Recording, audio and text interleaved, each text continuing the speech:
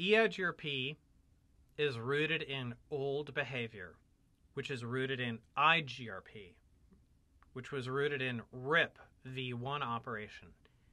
And it used to be that EIGRP behaved classfully by default.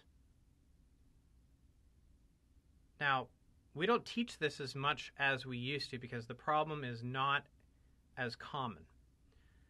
However, classful routing protocols are the source of many issues. Basically says we're going to act as if we do not advertise the subnet mask of a network. So let's say I've got one of my VLANs, and let's say that's my network. EIGRP, if it's behaving classfully, will, as that network leaves the 10 network, it'll be advertised exactly as that. But if we have automatic summarization turned on, which is not the default anymore, that network will become advertised as 10.0.0.0/8.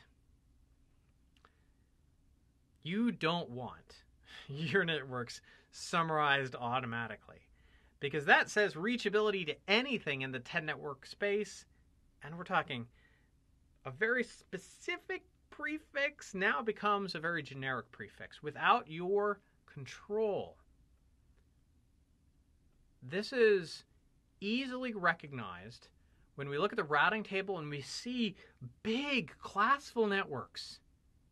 I would want to go to the places in my network that are network boundaries, where maybe the 10 network leaves the 10 space and goes into 172.16. That's a major network boundary, and that's where the automatic summarization kicks in for EIGRP.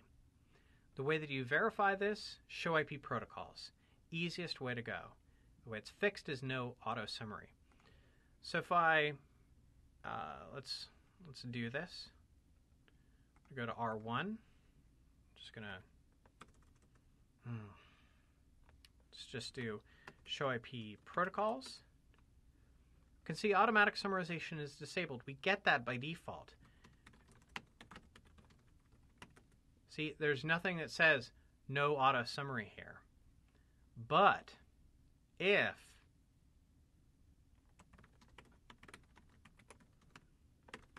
we say auto-summary, then we get very different behavior.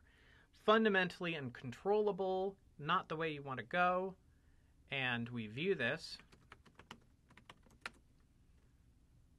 with show IP protocols, and you don't want to see that line. You don't want to see auto-summary. No auto summary is good. You don't want to see auto-summary.